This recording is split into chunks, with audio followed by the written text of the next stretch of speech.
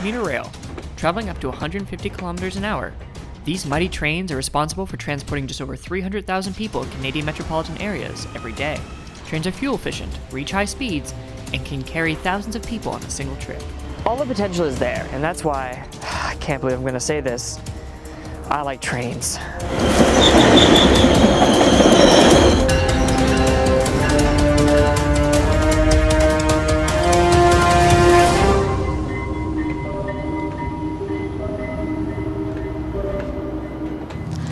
Building a commuter rail line in the Halifax Regional Municipality is no real news. Municipal staff have been writing report after report about the implementation of new rail transit in the HRM, and the results of these reports have been the same time and time again. It's feasible, but not economically viable. Currently in HRM, the Integrated Mobility Plan highlights two potential routes for commuter rail. The Regional Council has even assigned a budget for this fiscal year to work on the implementation of a commuter rail project by Halifax Transit. Whatever that means. But at least something is finally going on. The real question is, what are they trying to achieve with commuter rail? What exactly is commuter rail? Will it work here? And most importantly, how will it benefit me? Well, it turns out that everyone benefits from commuter rail in different ways and for different reasons. If you're a transit user or don't drive a vehicle, you can benefit from a faster ride than conventional transit. If you want to switch from driving to riding, then it will save you money because transit fares typically cost less than vehicle maintenance. You can also nap while you're commuting, so that's a perk. If you still want to drive a car, you can still benefit from lighter traffic thanks to every car commuter rail takes off the road at rush hour. The best part about commuter rail is that it follows a dedicated right-of-way. This is especially important to provide fast, frequent, and reliable transit service. I wonder where I heard that from. A commuter rail typically connects a low-density suburban community to a much denser city center. Commuter rails also typically use existing railways, operate during rush hour in a peak direction, and have service less frequently. Cities utilize these methods to reduce the initial and operating costs. Since the HRM isn't as dense as other Canadian cities that have light rail, monorail, heavy rail like subways, commuter rail, the cheaper method, makes more sense as a transit option for the municipality. But is that a fair assumption? Let's see what other cities are doing. Other cities in Canada are stepping up their rail game by building more lines of commuter rail.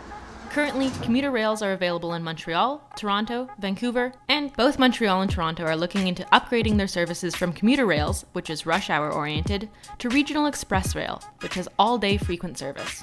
Now back to the East Coast, and also back to reality, because we've only touched on the positives of rail. Commuter rail costs a lot to implement and operate, and the HRM's population is not as large as other Canadian municipalities. Metrolinx will spend $13.5 billion in Toronto, and CDBQ Infra will spend $6.3 billion in Montreal solely on the implementation of their regional express rail. HRM couldn't even collect $1 billion in property tax last year. There's no denying it, rail systems cost a lot. The Halifax Commuter Rail feasibility study projects a minimum of at least $36 million of initial capital costs. This is on top of at least $9 million of annual operational costs. But to put that into perspective, the annual operating costs and capital budget of Halifax Transit is $132 million. Not to mention that they requested an additional $48 million for the 2020 to 2022 budget for its commuter rail project, which may just be enough to build a basic rail system from Halifax to Windsor Junction. We are in no way saying that $36 million is not a lot of money, but what we are saying is it's technically possible to spend that much on a single project. In fact, there are cases of transportation projects in the HRM that will cost similar to the implementation of commuter rail. You know that annoying interchange on Highway 102 where you're trying to exit onto Joseph Howe Drive but you can't because someone is merging right before you? Well, the province of Nova Scotia is spending $20 million to reline the Highway 102 and 103 interchange. In Upper Tantallon, the province will also spend $140 million to twin Highway 103. And that's great, but you know what you could also do with $140 million? Build a commuter rail and operate it for the next 11 and a half years. Again, we're not suggesting that these highway projects are unnecessary, but it shows that we're willing to spend this much money on highways, just not on commuter rail.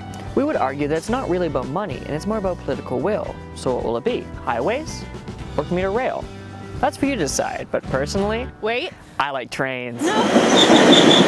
For the 2020-2022 fiscal year, and that may just be enough money to build a commuter rail from Halifax to Windsor Junction. Fiscal year. Fiscal year. Fiscal. Fiscal. Fiscal. Fistical. It's not fistical and it's not fistical. I butchered that last section. We've been out here for 48 hours. I know. Check it. All right. We did not be co-hosts.